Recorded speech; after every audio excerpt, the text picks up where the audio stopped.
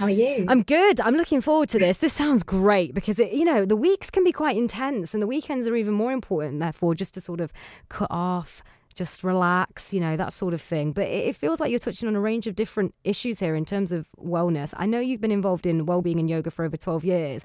Tell us why connecting with nature in this way is good for us.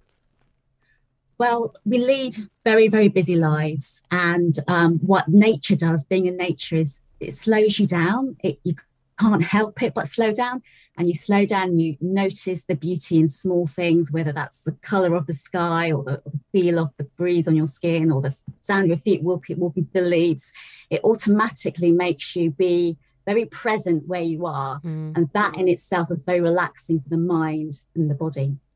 What are you going to be doing on these walks? How are they going to be a bit different, Parmjit?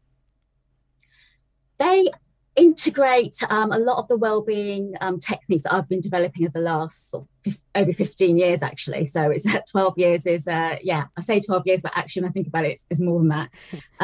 So I'm integrating yoga, so very sort of simple standing sequences into the walks. There'll be places where we'll stop and we'll do these sequences that are very sort of Tai Chi style in the feel of them.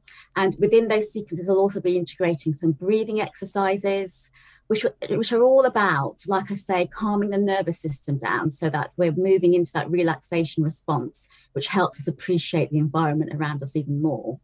We'll also be doing some sensory exploration, so sort of stopping up certain points and really awakening maybe our sense of sound and hearing, or touch, being tactile, and through awakening those senses, enjoying even more where we are.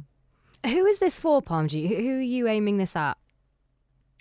This is for both adults and families. So the walks on Saturday and Sunday, there are two of them. So there's an adult walk, which is from 11 till 12:30 on Saturday and Sunday.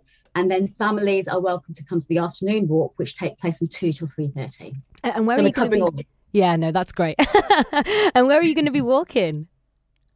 We're going to be walking in Charnwood Forest. So we'll start at Broombricks Farm and meet in the car park there. And then I'll be taking people on what's called the Windmill Hill Trail, which is one of the lesser known trails, actually, walking trails. So we'll be walking and seeing some artwork that's been installed by Buzzing Roots within the trail, and then going into a walk into the fields and really into nature.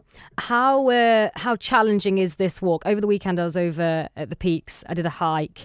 Got to the top, it felt like I was in a Dyson hairdryer. It was that windy. Honestly, it weirdly, not relaxing at the top, because if anything, my ears were getting so cold, and that's the worst thing, isn't it? When the wind is just but at the same time, you're right. There was something, I don't want to say relaxing at the time, but by the time we'd got down to the bottom, just the fact that that was all happening just made you focus on that moment and be very, very present. But I wonder how intense this walk is going to be.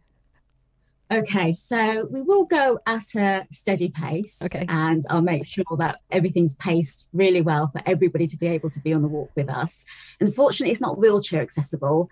The walk that we did a couple of months ago was, so we do try and find sites when we can, but this walk isn't. There's a bit of uphill involved. So the uphill will be taken at a steady pace though. So there'll be a lot of stopping and enjoying the view along the way, and breathing and yoga along the way. That's good. It sounds very calm in comparison to how I spent my weekend, which is probably exactly why I should come along. So what do you need to bring if you do want to join? Okay, so comfortable clothing that you can walk in, water, waterproofs, just in case. It is looking dry for the weekend, fingers crossed, but do bring some waterproofs just in case. And go ahead. That's it. And where do the walks start? What time? Tell us all the details. So on Saturday, April 30th, there's an adults walk from 11 till 12:30. So you meet in the Broombricks Farm at the car park. That's where we'll start, and I'll be there to welcome everybody.